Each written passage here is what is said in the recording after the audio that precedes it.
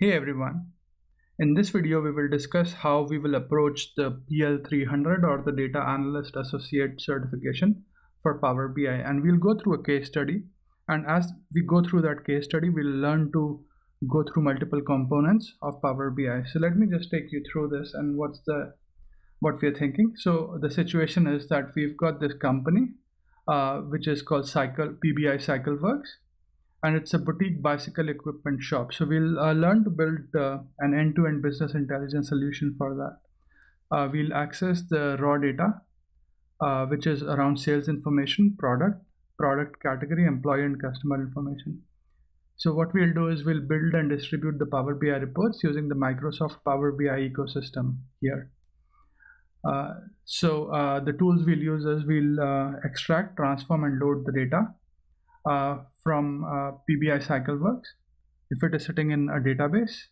So we'll extract, transform and load that data into Power BI using the Power Query editor. Then we'll model the data in the Power BI desktop.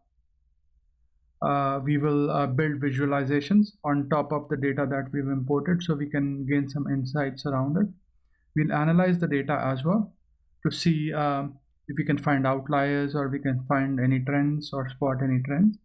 And then once we've built our visualization, so what we've done is we've essentially extracted the data, transformed the data, loaded the data into Power BI.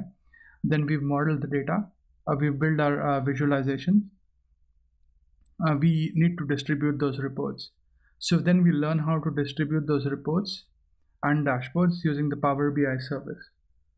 In this video, we've essentially covered how we will approach the PL300 certification, as we'll go through a case study and we'll learn to build our visuals and import our data as part of this case study, and which will give us better understanding about the real world and how we can use Power BI in the real world.